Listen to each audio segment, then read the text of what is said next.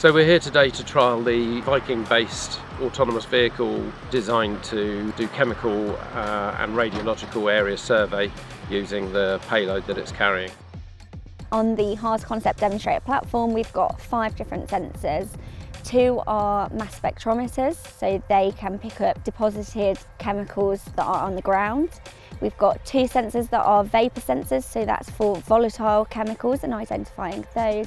And the final one is a radiation detection sensor. We've developed a number of autonomous behaviours where the vehicle and the autonomy respond to the levels of chemicals and radiation that's detected. And then the vehicle is able to either rapidly recce an area to see what's there, or it can do an accurate survey where it responds to the hazards and backs away and accurately delineates the extent of any contamination. So this trial is important because it's kind of working with future technologies, so hopefully we'll be able to have more time on target with less risk to personnel and with better capability to detect whatever's there, be it chemical, biological, radiological or nuclear. Some of the key challenges associated with this system are taking personnel out of the loop and ultimately driving and using sensors which are designed to be operated by personnel, producing sufficient automation in the system to allow that to be done remotely and autonomously.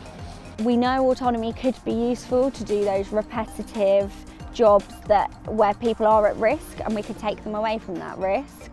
It's been nice to see it actually in practice, moving around out in the field and demonstrating that this is somewhere that if we continue to put some work into it, we could make some real progress and do things very differently to the way they're done now.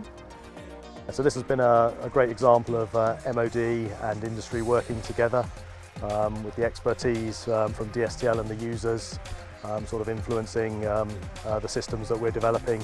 And we're here sort of doing back-to-back trials with Falcon Squadron, who do the role currently in a manned platform, the PUCs. And so we're able to compare how they would do a survey or a recce compared with how the autonomous concept demonstrator would do the area survey and recce. So this technology allows an innovative, different approach which could significantly change the military's capabilities in the future, and that's quite an exciting thing to be involved in.